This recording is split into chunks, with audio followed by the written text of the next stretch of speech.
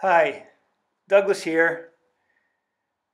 In this video, I want to bring your attention to the pelvis and hips. And these usually get spoken of together when runners are talking about that part of the body, and they're usually referred to as the hips, so I might use them interchanged here.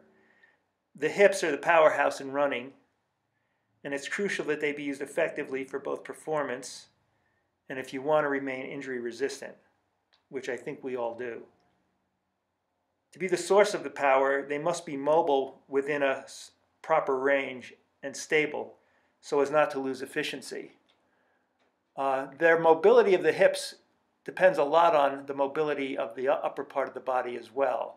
So when you watch these runners that are running here, I want you to observe the upper part, the whole body, the hips, the upper body, and the stride.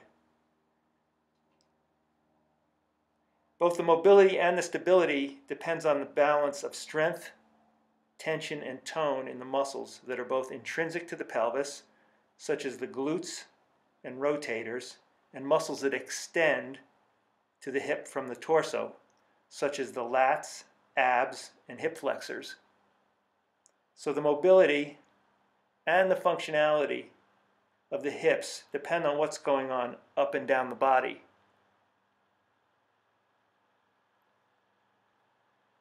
Now I'm just going to throw a little bit of science at you here and to get to study how the hips actually work.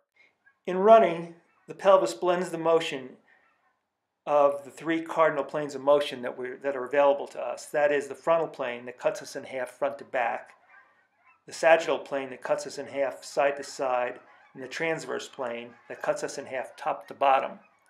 When you look at the sagittal plane, motion is forward and backward out of the body, moving in this plane. And what the pelvis is doing is moving in a powerful circular motion, kind of like a locomotive wheel. And that pelvis is going forward and back, forward and back. In the transverse plane, the pelvis twists and untwists in relationship to the shoulders. Something like a DNA molecule. Here's an example of the pelvis moving in that plane of motion.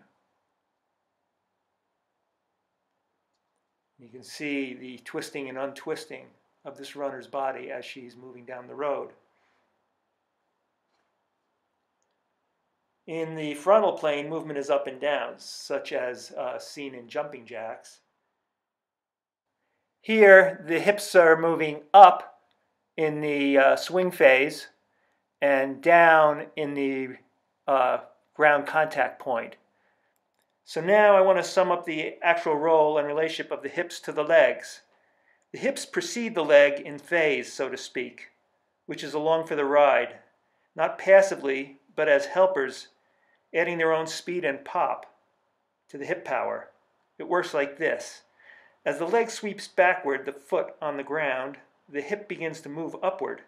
This causes the leg to come into a high recovery position with no muscular effort in the leg itself. It's all reflex, swing, and momentum. As the leg is rising, the hip has already begun to move forward. The thigh follows, is reflexively drawn forward, and then floats into the drive position. As the thigh begins to float, the hip is already moving downward. This helps to decelerate the lower leg and bring the foot to an underbody ground contact point. By the time the foot contacts the ground, the hip's already moving rearward, and the process is being recycled. Here are a few short videos that show some before and after. Before is on the left, after on the right, of runners who I've worked with to get the hips mobilized and engaged. As you watch these, also observe the upper body, the alignment of upper body to the pelvis, and the stride changes that have gone on in these runners.